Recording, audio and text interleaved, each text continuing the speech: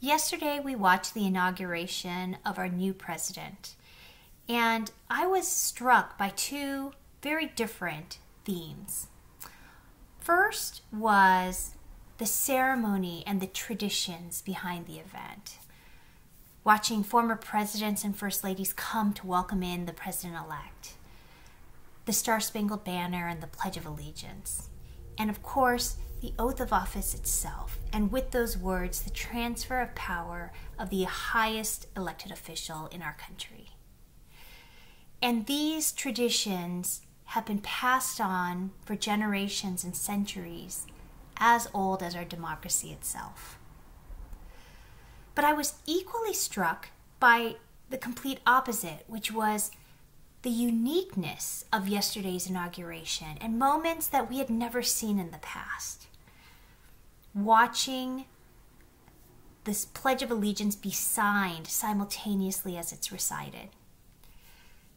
J-Lo finishing her song by speaking in Spanish of liberty and justice for all. And for me, the most profound moment, which was watching Supreme Court Justice Sotomayor swear in Vice President Kamala Harris, seeing on that stage two women of color representing some of the highest positions in our executive and judicial branches. And I thought of the intentionality put into this event to include and acknowledge communities who had been left out in the past of our history.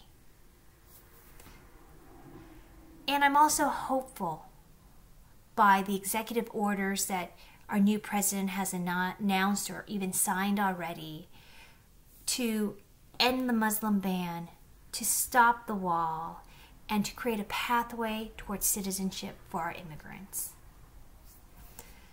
At Asian Americans Advancing Justice LA, we will never stop fighting for the rights of our Asian American, Native Hawaiian, and Pacific Islander communities under any administration, including this one. We want to see more. We want to see an end towards deportations and long detentions and inhumane treatment of our immigrants. But I gotta say, yesterday's event was definitely a step in the right direction.